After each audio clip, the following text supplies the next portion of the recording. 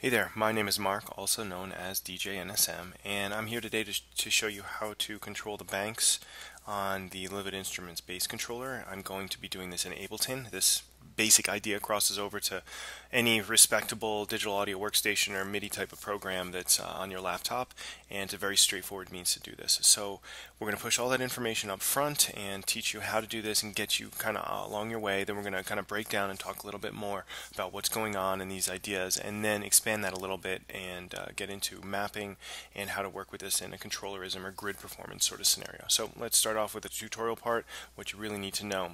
Starting with a new set in Ableton, go into your MIDI track, insert yourself a MIDI clip. I'm going to call this one 2, and then do this again, and I'm going to rename this one as 4. And these are going to be the banks that we're selecting, bank 2 and bank 4. With one of those selected, I've selected the 2, come down and make sure that your notes is on the notes window for the MIDI clip, and where it says program, choose the number 2. Do the same thing for 4, but choose 4. You might notice if you read the directions that currently on the Livid site they say that the value of 0 equals bank 1 and the value of 1 equals 2.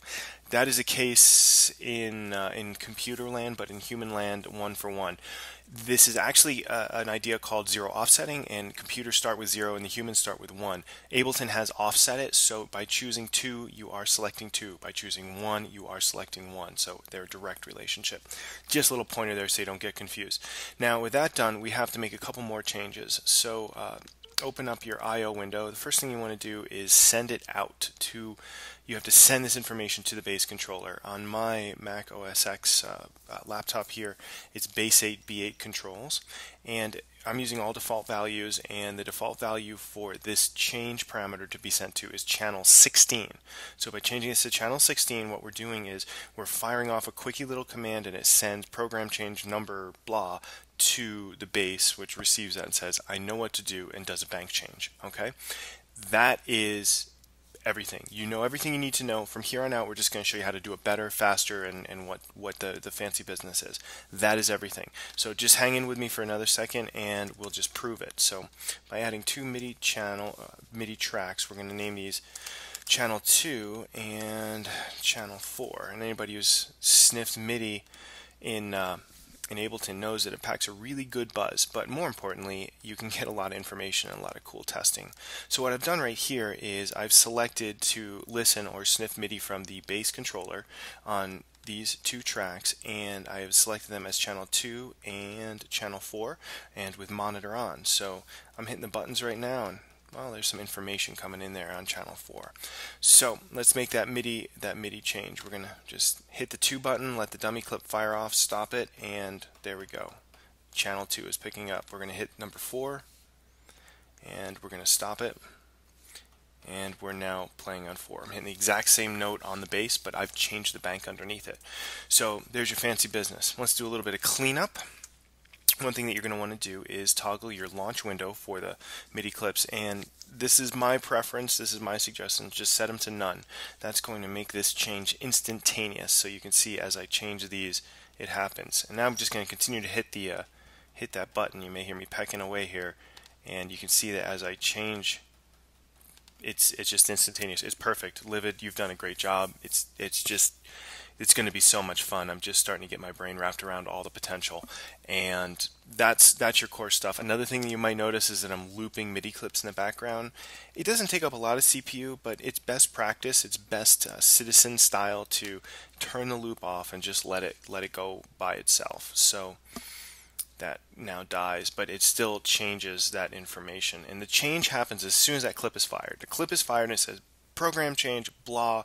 Bass says gotcha and does it. So in working with this in templating, you can of course access these through scripting and the remote script, which I have been notoriously involved with a lot. However, you have a channel differential, you'd have to run multiple scripts, or you'd have to channelize your scripts, and that's all fine and dandy, but scripts only go so far, and static mapping is indeed a little faster from the testing that we've done. So here's how you do it with static mapping, just kind of a little prototype to wrap your head around. We're working with two channels here that are going to be our control surface, and we're going to switch between those. So when we are in channel 2 and firing channel 2, we want to have access to switch to 4, and then when in 4, we want access to switch to 2. So right now we are in channel 4, so let's get ourselves back on channel 2. And you can see that we got channel 2 information coming in.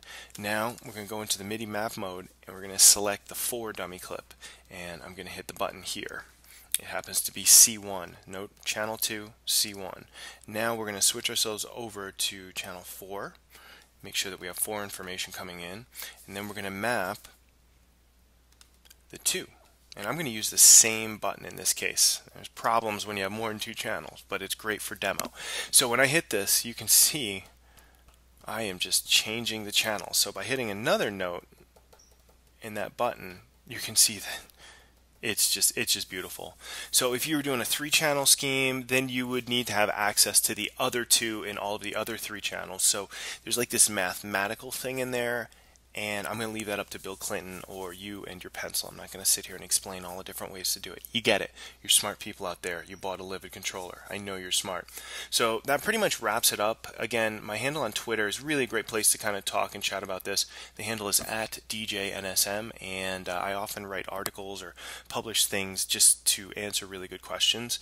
And I do all sorts of fun business and instruction and consulting on Ableton here and there as I find time between programming really cool awesomeness. So there you go, life story. We are done. Enjoy yourself and have fun with that bass.